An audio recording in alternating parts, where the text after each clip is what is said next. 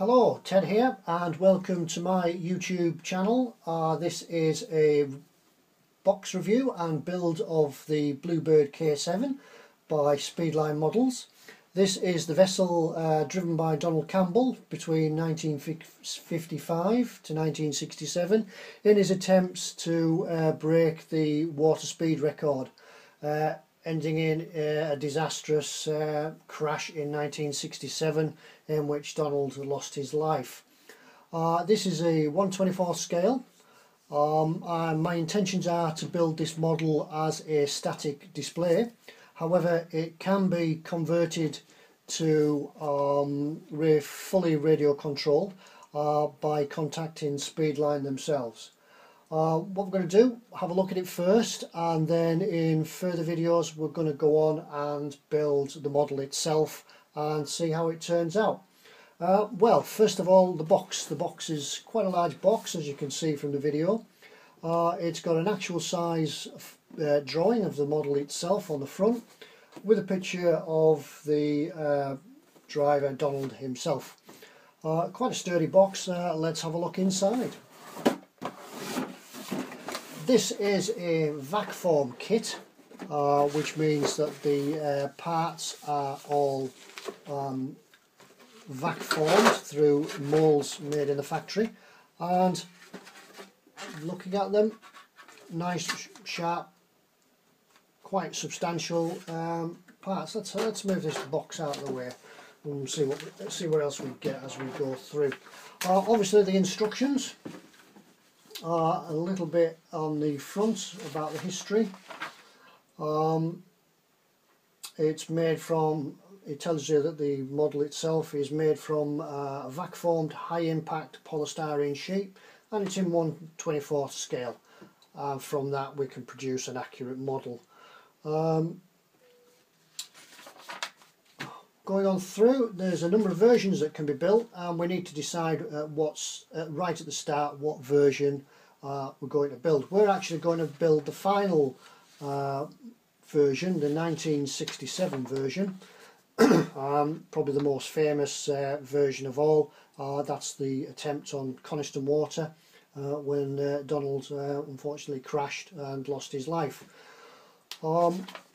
So yeah, it's all written instructions, a few diagrams as we go through, and also instructions how to power the motor with a solid fuel rocket as it goes on. And at the back, a little bit faintly printed, but I think they are visible, just some templates for cutting out various bits and pieces. Okay, let's have a look at the bits and pieces themselves. Okay, as I said before, this looks like a fairly substantial vac form moulding. Nice and clean, nothing unusual about that. That's the upper hull. I take it that this will be the lower hull, somewhere in there. We can see here that we've got the vac form mouldings for the rear tailplane, one or two of the bits and pieces. We're not quite sure what they are yet, but we'll find out no doubt as we carry on and go through the build. These bits look like the sponsons, left and right. Yep, if we're looking at the plan, I think each version, yes, they all had sponsons on them.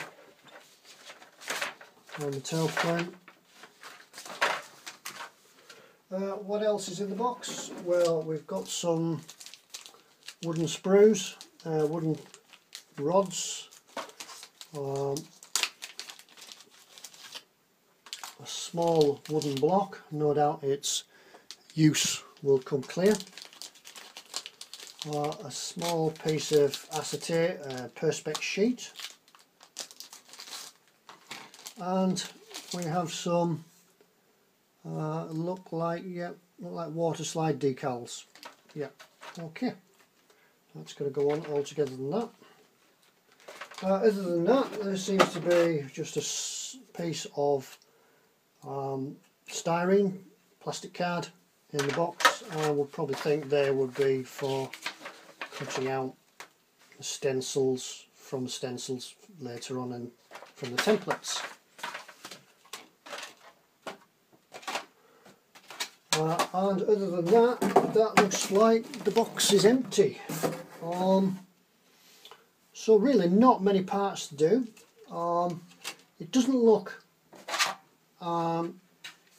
immediately as though it's got a lot of detail on it. I am going to attempt to put some extra detail, as this is going to be a display model. I'm going to look at putting some extra detail on that, and to help me with that I've already began looking through the internet and finding some online pictures. If you are doing any builds yourself, either this kit or any other kit that you want to build, I would always recommend having a look, doing some research.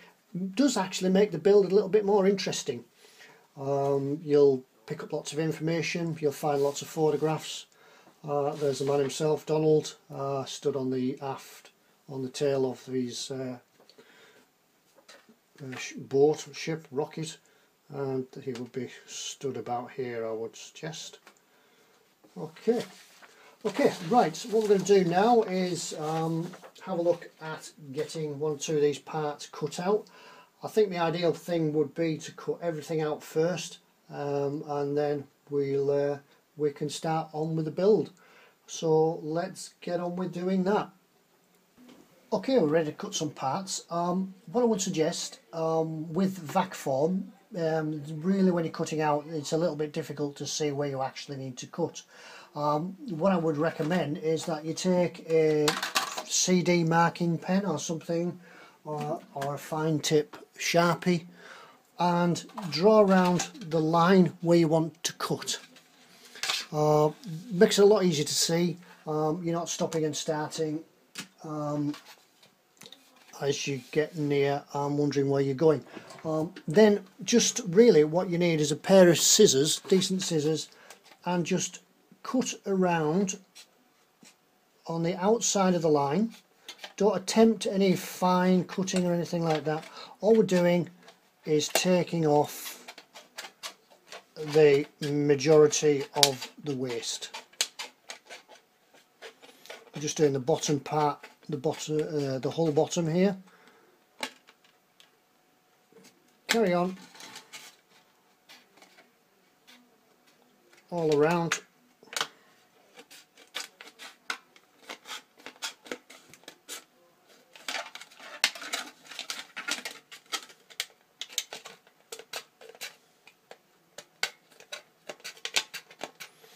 Fairly easy to cut. Styrene is just easy to cut.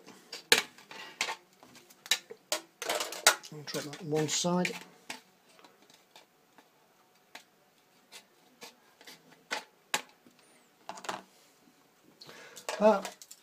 Usually you can throw the rubbish away. I never really throw anything away until I've actually finished everything. Some of these spare parts, some of these just offcuts might be simply used just for filling in any gaps, holes, or building something up. Always handy to have a piece of plastic. You need to do that on all the parts, and then take your craft knife. We can find it, and this is where we can begin some more accurate cutting. Now with styrene, the secret is not to go all the way through on one cut, but to do a series of long cuts all along the same line, all along the line, and as you go it will come off. It's simple. Just carry on, cut up to the line, not over it, not into it. Just cut as far as you can, as near as to the line as you can get. Long, steady, don't press, just let the knife do the cutting. Just angle your knife in towards the cut a little bit, and there, continue along, just cutting the parts off. See how we're getting just close to, but not at the line. There's a slight edge to it where, if I can maybe draw it for you, if you can see along here that as the plastic is formed under the mould, it actually turns itself up. If that's the whole bottom, there's a lip, a rounded lip here, and this is where the line is in there, and it's this piece we want to eventually cut to. So the hole comes down, and this is the piece we want to be taking off, this rounded part here. That's where the line is. To do that, we're now going to take some emery paper. I'll find some.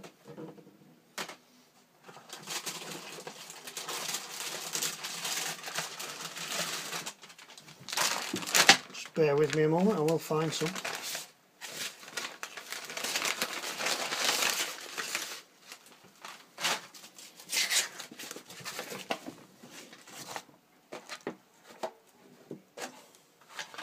Move these parts to one side, and we're just going to have a look at this little bit here,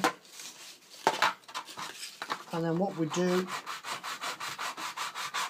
just rub and rub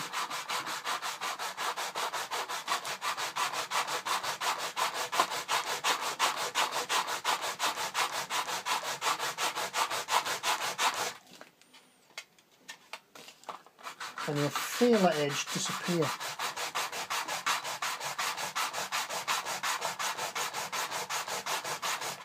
Keep your emery paper nice and flat.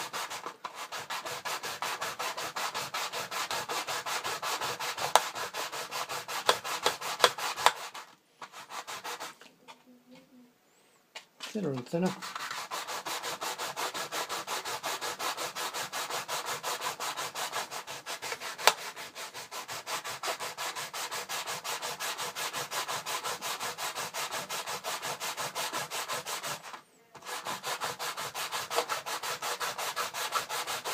It will get quite dusty, so make sure you've protected all the surfaces.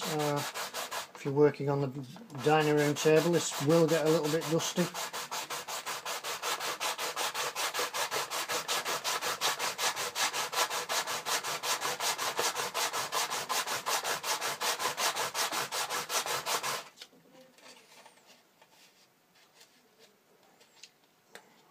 And what will happen,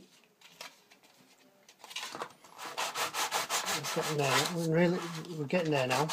Apologies if you can't hear me properly while I'm rubbing this down.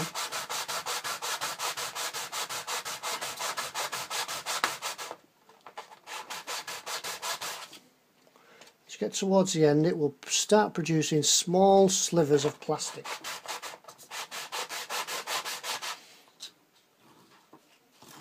See, when the plastic starts coming off, if I can pick that up, in small slivers like that. You see that? That's when you're at the end. That's the bit done.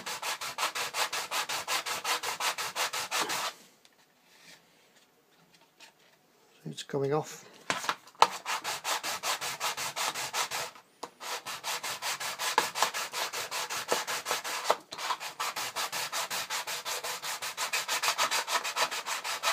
Just take your time, don't rush it, don't take too much off.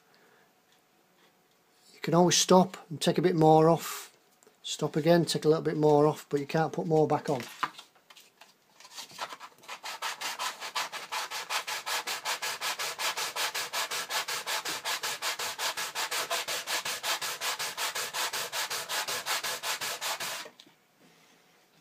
And you'll feel how the edge, the rounded edge, will slowly disappear. And that is how we cut vac form mouldings out. So we could do that on all the parts, and then come back. I'll cut the rest of these parts out and then come back and we'll move on to the next stage. Okay, just before I clean up, I thought I'd come back and just show you what sort of mess this procedure does make. As I say, if you're doing it on the dining room table. Make sure the area is well protected, and clean up after yourself. Don't want to upset anyone. Chose the correct sponsons for the model that we're doing, the 1967 model. We've cut those out. It does say in the plan about the sponson bases. I had to look round and really work out where they were, and found that these were actually the sponson bases. If you look, the sponson actually sits on those and glues on. When that's cut out, that'll be a little bit more flexible and will fit the contour of that sponson. As I say, when you're rubbing it out, if you feel along and you can feel a slight lip, it just needs a touch more to come off. I've actually resorted to using a metal file on the more substantial parts of the plastic. Takes it off a little bit quicker than using the emery paper. As you see, it generates a lot of dust. And as I said before, when you're cutting it out, when you know you've got to the right stage when a small sliver of plastic like that comes off, and that's it. You just about another rub, just to smarten it up, and that's it done. Okay, I've just got a couple more parts to cut out, and then we'll come back and have a look at putting one or two things together. Okay, thanks for that. Well, there we are. That's all the parts now cut out. I'd certainly recommend that you do cut the parts out before you start any building, because it is, as you saw, really messy, and it's a good idea to get all the mess out of the way. I'd certainly set aside a good evening or a good lengthy modelling session to get all these parts cut out. Cutting them out and then filing them, rubbing them down to shape is a tedious, a long job. Good to get it out of the way. All preparation is all worthwhile. The next stage will be putting it all together. I'll be using a plastic weld for this, and also a liquid poly, both of which seem to work fairly well. Certainly this one works fairly well on this ABS plastic. I've done a few test gluings with the liquid poly on some scrap bits of plastic that we've cut out, and that seems to work pretty well as well. Just a hint, when you're cutting the spar covers out, I would recommend that you label the backs of them.